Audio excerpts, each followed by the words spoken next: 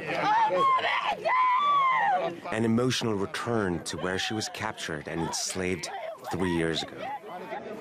Nadia Murad was one of the lucky ones who escaped Daesh and remembers what the terrorist group did here to her people, the Yazidis of Iraq. I entered this school with my mother, friends, and relatives. Today, the village is surrounded by mass graves. We were trapped inside for 12 days, and no one came to our aid. We called on the United Nations, Europe, Kurdistan, and Iraq to save us, but they didn't, even though they knew 1,700 Yazidis were in danger. Thousands of men were killed after Daesh stormed Iraq's Sinjar province in 2014. Several international groups call it genocide. 6 of her brothers were among those who were killed. One of them who survived is now fighting against Daesh in Mosul.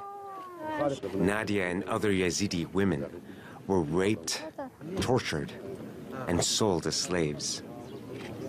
But she escaped, taking her fight to the international stage. Now the United Nations Goodwill Ambassador is back at the Qadiyah refugee camp in northern Iraq, hoping to bond again with the survivors from her village. But she didn't find what she expected. I had believed that with the liberation of Mosul, the majority of the Yazidi captives, over 3,000 women and children, would be found, because all the phone calls and all the information had indicated that that is where they were. Even my own family, my niece called us from there just 10 months ago, but now we don't know anything about her.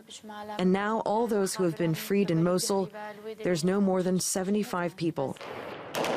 Mosul is days or weeks from being taken back from Daesh. The fighting has devastated the city. But it will take Nadia and her community much longer to put the pieces back together. Rahul, Radhakrishnan, TR2 World.